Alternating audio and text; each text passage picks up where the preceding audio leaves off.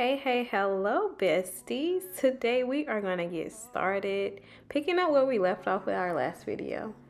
We've got our Snow Globe Tumbler. Now we're going to rhinestone around Miss Lady, and we're going to rhinestone the lid today.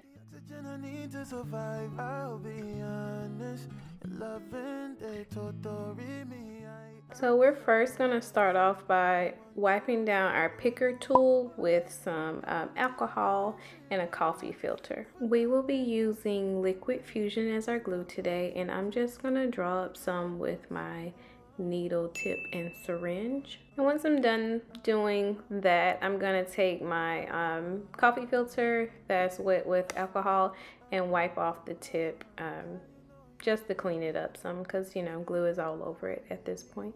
Okay, so now we're basically going to put our glue down, and then we're going to pick up some rhinestones and place the rhinestones on top of the glue. When doing this, you want to be careful to work in smaller sections.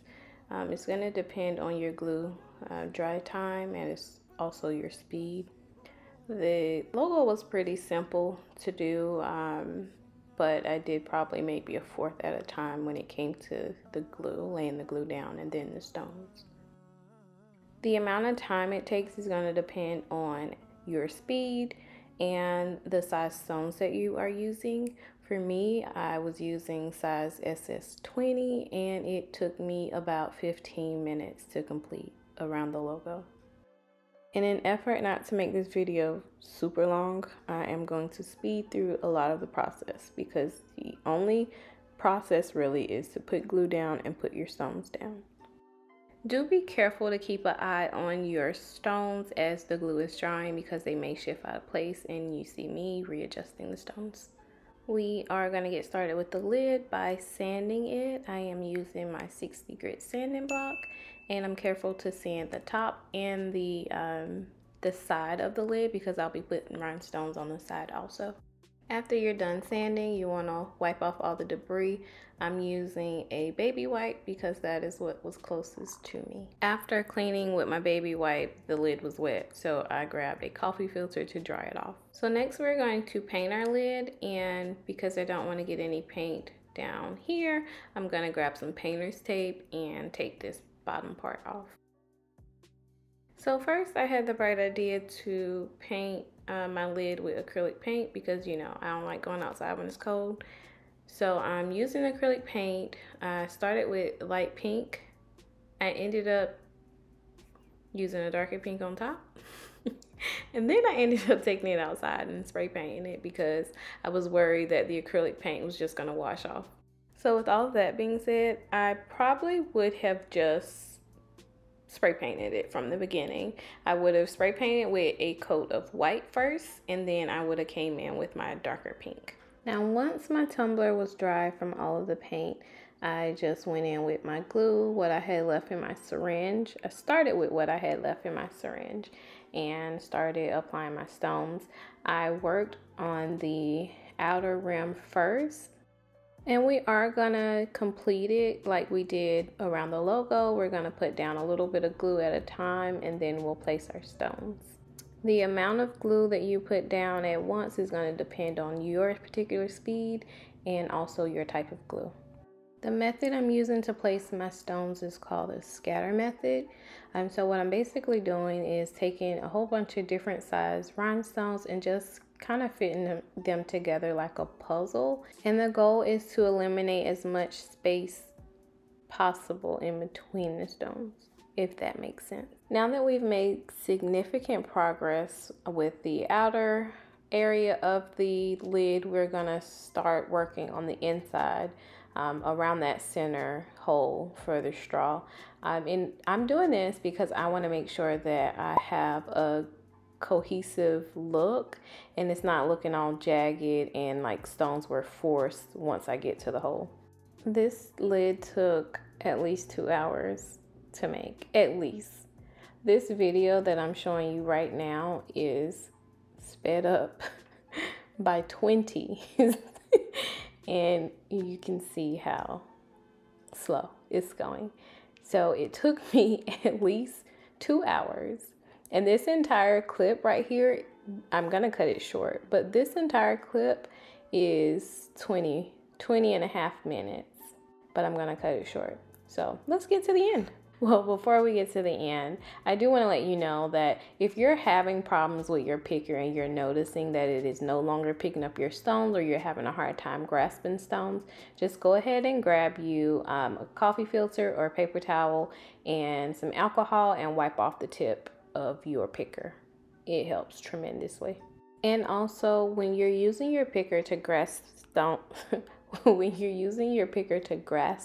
stones, and then you are trying to correct those stones, maybe, you know, change their position, I would suggest that you use the other end of your picker so that it decreases the chance that you getting glue all over that wax tip of the picker. So I forgot that before I was able to finish the top part of the lid, I had done jumped to the sides of the lid.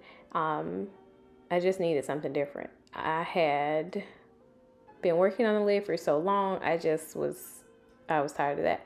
So I started working on the outer rim of the lid.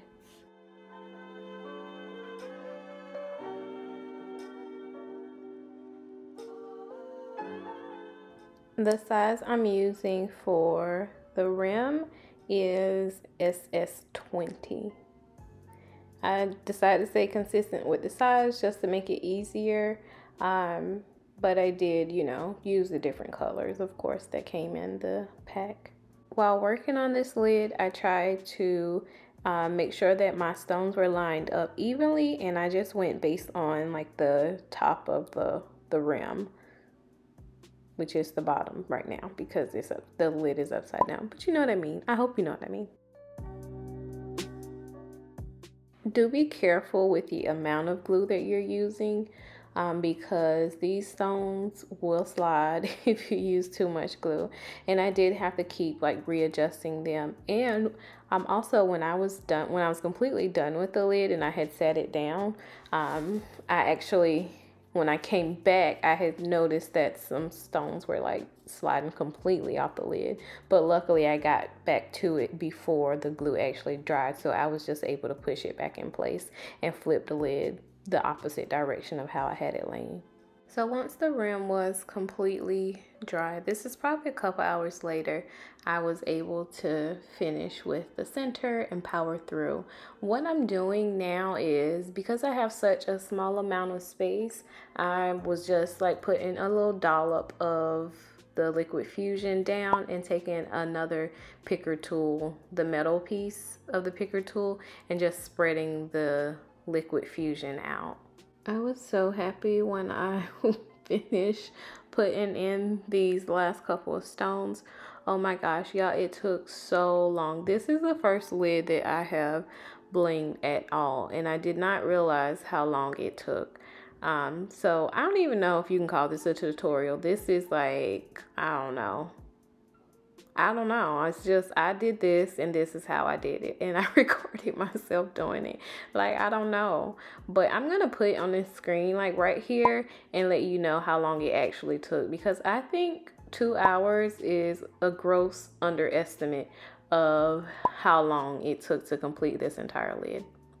But you guys, I absolutely love how it turned out. You guys, thank you so much for watching this video. Don't forget to subscribe to my channel, like this video, and be sure to turn on your notification bell so that you can be notified every time I post a new video.